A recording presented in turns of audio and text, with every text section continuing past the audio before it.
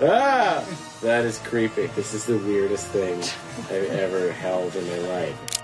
The Baby Jack sequence might be my favorite sequence of the whole movie.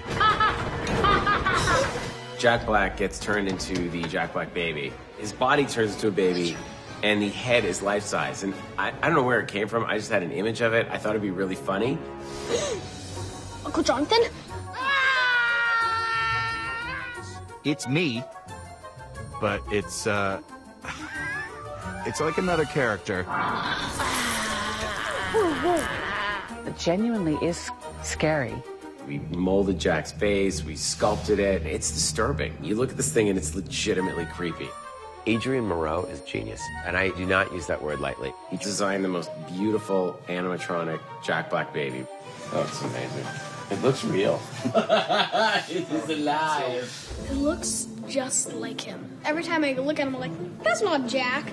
Then when I cover up the body, I'm like, what? Everyone on set is really creeped out by the baby. That looks creepy. It looks creepy. That's a good sign. When people are walking by that thing going, get that thing away from me, I'm like, all right, that's the sweet spot we want to be in.